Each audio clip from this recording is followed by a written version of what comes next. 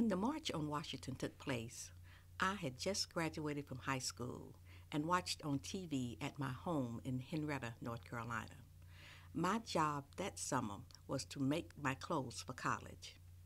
My mother had a pedal Singer sewing machine. At that time, my college had a policy of skirts only during the week. So that summer, I was busy sewing. I moved the sewing machine into the living room so I could watch the march. I felt so proud. I remember seeing the buses arriving and the people walking to the Lincoln Memorial. What I remember most is that mass of people stretching far beyond the reflecting pool, young, old, black, and white. I went on to college and forgot about that day. I graduated and came to Washington, D.C. I was hired in the Black Studies Division at the Martin Luther King Library. Later, I worked at Howard University's Moreland Spingarn Research Center. That's where my love of African American history really blossomed into writing books and articles. I met Dr. Joyce Ladner at Howard. In 1963, while I watched from North Carolina, Joyce and her sister Dory were representing SNCC as student organizers of the march. They went to New York to work with Bayard Rustin. Often Joyce could not claim her bed until Bob Dylan finished trying out new songs for the march.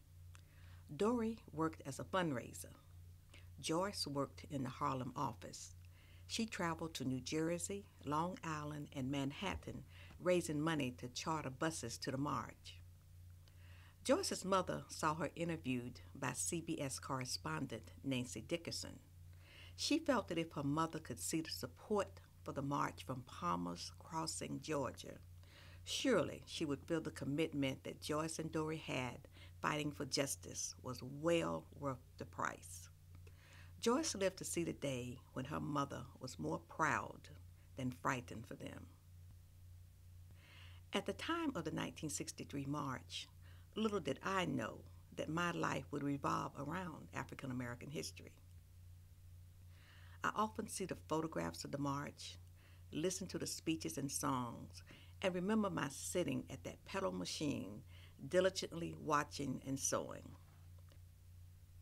So today I've come full circle to being an activist, sharing history with the public through my work as a librarian or historian, and now as a digital storyteller. I am happy to join with you today in what will go down in history as the greatest demonstration for freedom in the history of our nation.